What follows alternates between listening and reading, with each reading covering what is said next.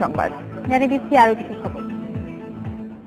কাদা ছোড়াছুড়ি বন্ধ করে বঙ্গবন্ধু হত্যা নিয়ে দলীয় ফোরামে আলোচনা করতে আওয়ামী লীগ প্রেসিডিয়াম সদস্য শেখ ফজলুল করিম সেলিমকে পরামর্শ দিয়েছেন উপদেষ্টা মণ্ডলীর সদস্য ও সাবেক সেনা প্রধান কে.এম. শফিউল্লাহ।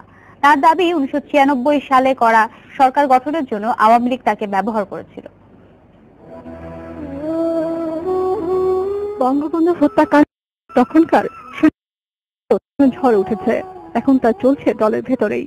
একে অপরের দিকে আঙ্গুল তুলছেন আওয়ামী লীগের প্রেসিডিয়াম সদস্য শেখ ফজলুল করিম সেলিম এবং উপদেষ্টা মণ্ডলীর সদস্য ও সাবেক সেনাপ্রধান কে.এম. শফিউল্লাহ।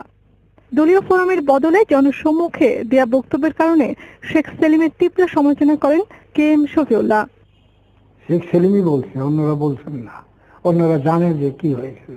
দলীয় ফোরামে আলোচনা হওয়া উচিত ছিল। আমি মনে করি নেত্রী সবাইকে ডেকে আমাকেও সামনে রেখে কথাগুলো বলে যা করতে তখন তাই করা উচিত ছিল। তাহলে এই অসন্তোষটা বাইরে প্রকাশ পেত না। তার দাবি, জাতীয় সংসদ নির্বাচনে নারায়ণগঞ্জ 1 আসনে তিনি ছাড়া অন্য কেউ নির্বাচন করলে আওয়ামী লীগ ওই আসনে জয়ী হতে পারত না।